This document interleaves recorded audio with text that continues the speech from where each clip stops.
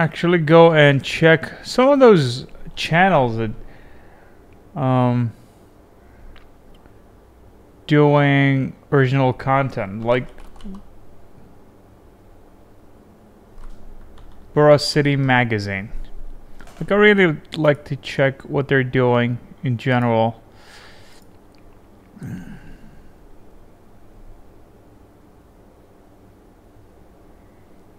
Like how they can actually do it.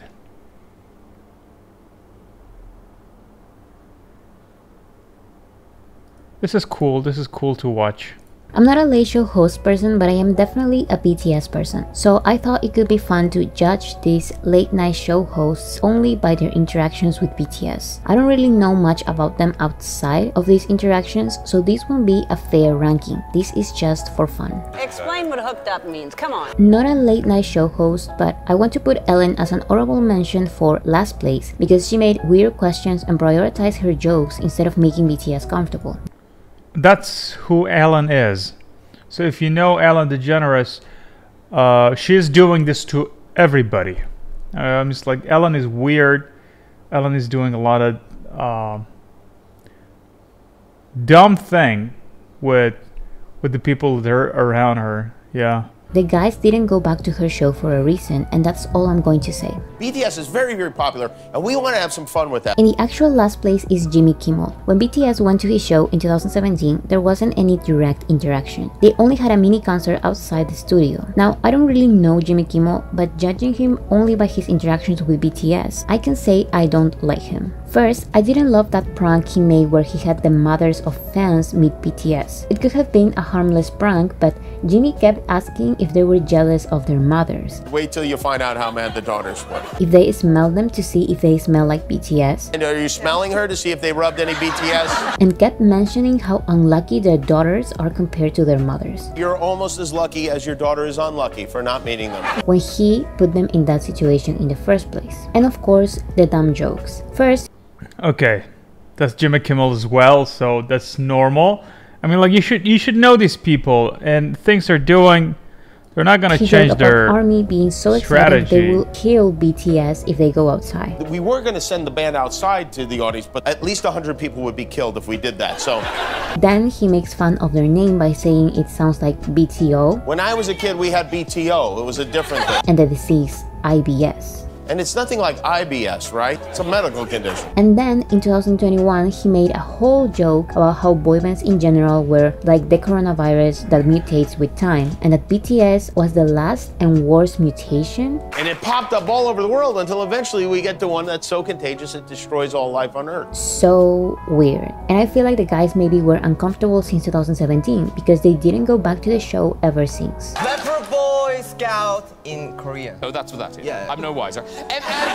Number 5 is Graham Norton from the UK. BTS said that their experience there wasn't the best because Jungkook couldn't dance because of an injury in his foot. Stitches in my hair. Stitches. And Jimmy couldn't be there at all because he was sick. Got seized up before the rehearsal, so they were down to 5. However, this is not Graham Norton's fault. He was actually not that bad, but he's number 5 because I didn't see much effort to connect with the members. You can't beat Jimin today. He's got English. I'm scared. No, Jimin! The other celebrities went along with the jokes more than the host. No Jimin for today. Does that mean you're looking for a new member? But he was okay. He kept mentioning that he couldn't believe their impact. I don't mean any disrespect, but there are people of a certain age who don't know BTS. So just in case you are thinking I'm making this up. But was respectful in general, so that's that. Please welcome BTS! The first time BTS went to the James Corden show was in 2017, and here James said, We absolutely love you at this show! Which is funny because that was the first time they were on the show, but whatever, what do I know? It was just a generic thing to say, I guess. At the show, what I remember thinking was that James seemed very charismatic and nice, and I like how he started this tradition. Subscribe this YouTube channel. And what else should they do? 이 유튜브 채널 많이 구독해주세요. 구독해주세요. In this same episode, they played Flinch, and it was a very fun game. I remember thinking that the way he laughed was so funny. And I like that he high-fived them. And if they said something, he would play along and continue with the interaction, even if they were accidentally interrupting him. So, I gotta say, James. Go on. He always brought the attention back to them. They also sang DNA and James tweeted about it in his personal account. There are no official videos from their participation in 2018, but they were only welcome and sang Fake Love. The 2020 episode was probably my favorite episode in this show. The introduction was just so funny. Connecting the world. Oh, sorry, what's... Oh, really? Oh my God. Seriously? He's fine, he just feels under the weather. No, we can't just have 6 of them out here. No, they should just leave and we'll just... Thank you, okay. BTS are on the show today! Here they were interviewed for the first time in this show. The guys were great as always and James was okay. I like his questions about what they do when they forget a dance move and the rest was pretty much the same. He recognized the support from armies and in the end he accidentally interrupted Jimmy. We love that, what a beautiful message. BTS are performing here. But it's okay. He was nice to them. It looked like RM thanked him or said something nice to him because James hugged him, so this was definitely a nice interaction. I love the game of hide and seek with the guys and Ashton Kutcher. When James said, Get out of the way, Susan! I lost it. I also thought it was cute how he held their hands and I also noticed that he kept calling Jimmy Jamin. Jamin on the go! Jamin, you're there! Even though he said Jimin correctly before. Jamin! So I'm sure he just didn't know their names by then, but it's fine I guess. Also, Ashton Kutcher was funnier than James, but that's just my opinion. Weeks after they released the iconic Carpool Karaoke, this was one of the best segments BTS had in a late night show. James let them shine, was nice to them, and always wanted to include the 7 of them. Do you know the Friends theme tune? Yeah, of course. Who else in the car? Hang on, who in the car knows the theme tune to Friends? I like that even though he didn't know Korean, he will still sing the English parts of the songs. This video was so iconic that he even got the Papamochi nickname. There were the regular jokes that everyone makes. I will quit this job in a heartbeat to join BTS. He let them shine and I like the dancing part. So in general, he was okay. Then during quarantine, the guys had a little 1-minute interview and performed Boy With Love. But there isn't much to say about James. Later that year, James interviews them about the Grammys and their album B. It was all going well until Jimmy asked, and he said, Are you kidding? I've had Dynamite on repeat in my car. Jimmy noticed that he actually didn't. So he said, when you listen, you will know that the album is about the pandemic. But anyways, the last interaction was cute, but only because it's Jimin. Then they perform Life Goes On and Dynamite from Korea. Before 2021, everything seemed okay in general. In my opinion, his praises and comments for BTS seem a little basic and superficial. However, in 2021, he made that dumb joke about BTS speech and performance in the UN Assembly. What he said specifically was that world leaders had no choice but to take BTS seriously, and that it was a historic moment because 15-year-olds were wishing to be there, meaning that armies are all 15-year-old girls. Now, what some people don't understand is that we are actually extremely used to these kind of comments and jokes. When this happens, we usually say how boring and repetitive these jokes are and move on. But it was not like that with James Corden for a reason, and it's because he was one of the few who actually treated the guys nicely. He kept repeating how he loves them and he kept inviting them to his show. People excuse this joke by saying that a lot of people write these jokes, not only him. But I personally don't care. It's not about the joke. You can think it was harmless. It's about how he, who happily accepted the crown for the nicest army late show host, ruined this nice relationship with us because of this dumb joke. And maybe if he apologized, things wouldn't have gotten worse, but of course he didn't. A couple of months later, James interviewed them, and even though he tried to avoid it, RM ignored his initial basic question and called him out. And I just got to say, the panic in James' eyes is just exquisite. His voice trembles and his answer is just so bad. He doesn't apologize, he just laughs about it. Such a relief to get away. He of course makes it even worse by playing the victim. Someone's just told me that they hope I die today. Which is ridiculous because number one, this is the internet and everyone receives those comments by trolls. And number two, he doesn't address the real reason why armies are upset. He just keeps joking about it. RM accepted his non-apology to clear the air, even though James responds, Appreciate your apology. It wasn't. I also think it's very funny how he asks, Am I still Papa Mochi?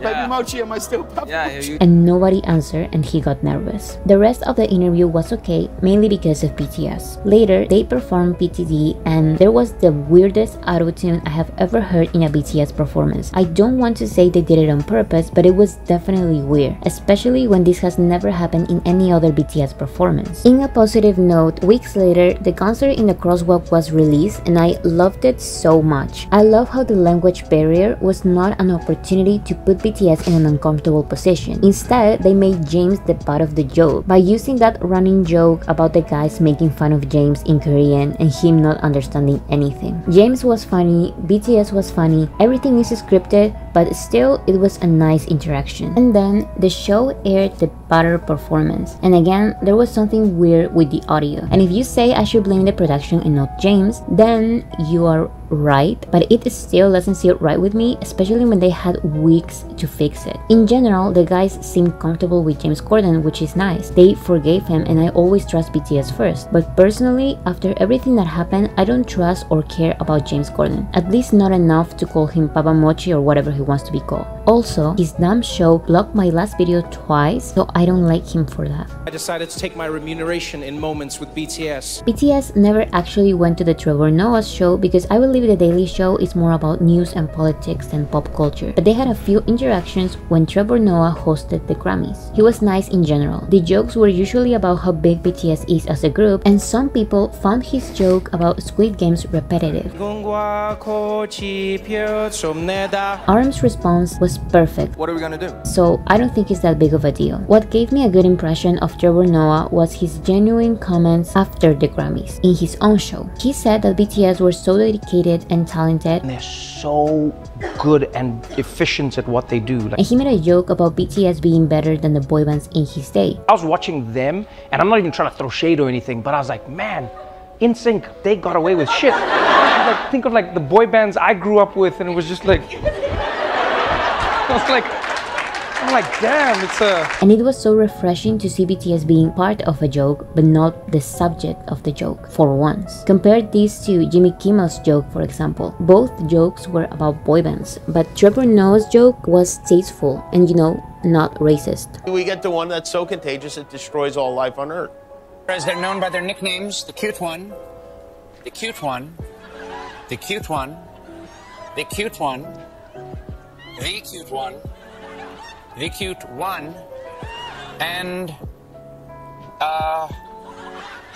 I'm sorry, a little help? In 2019, The Stephen Colbert Show invited BTS to recreate the historic moment when the Beatles made their US TV debut at the Ed Sullivan Show. Stephen Colbert acted like Ed Sullivan and BTS resembled the Beatles. Apart from this sketch, they performed Boy With Love, had an interview, and performed Make It Right. During the interview, Stephen introduces them as his close personal friends. Please welcome my close personal friends, BTS. And then RM does this. In general, Steven seems more respectful and nice than funny, but he has some good moments. Then, in 2021, BTS made a hand gesture sketch and performed Butter. Even though the sketch was completely in English, and I prefer the sketches where they can comfortably talk in Korean, it was not bad at all. Steven and BTS did not have any direct interaction, but Steven's introduction did not include any bad jokes, and that is the main reason why he's so high in this list. He hasn't said anything wrong. He's always been respectful, and he gave them the opportunity to have a very nice sketch in 2019. I really want the guys to be back in this show in person. Number 1 is Jimmy Fallon. In 2018, BTS were invited to The Tonight Show starring Jimmy Fallon. Here, they sang Idol and I'm Fine and were interviewed. Well, Jimmy is really popular. Jimmy was wearing the and he has a Jimmy very good headbands personality. and an army bomb ring and joked about not picking favorites. Not picking favorites! I'm not picking favorites! But still choosing Jimmy. It was funny and cute, and it looked like the guys were very comfortable talking to him. They also had a segment where they danced Fortnite dances, which was one of the smartest decisions in these shows, because it would have been a little difficult for them to have a whole acting sketch in English, so a dancing challenge was easier for them because they are dancers. In 2020, BTS were invited to a special New York episode. First, they were interviewed in the New York City subway. I like that Jimmy's questions here were deeper than in other regular late late night shows, and I like that he always had something to say about their answers. He continued the conversation at all times, even helping them with their answers. And then I thought, what do you think of him? He was amazing. Unlike other interviews, Jimmy seemed genuinely interested and nice. They also had the Subway Olympics where they played a bunch of silly games and we got so many epic moments. Then they went to an iconic restaurant called Kat's Deli where they ate some sandwiches and then served these sandwiches. My favorite part was when the guys couldn't believe the size of the sandwiches and were asking for veggies. But no veggies? No veggies. No, are you kidding me? No.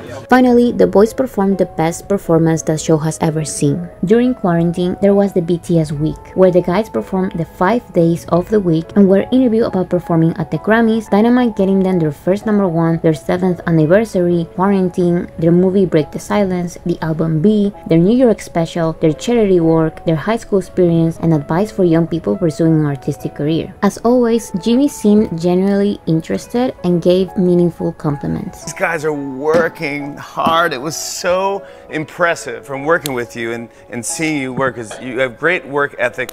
You really are professional, but you're also very funny. You have a...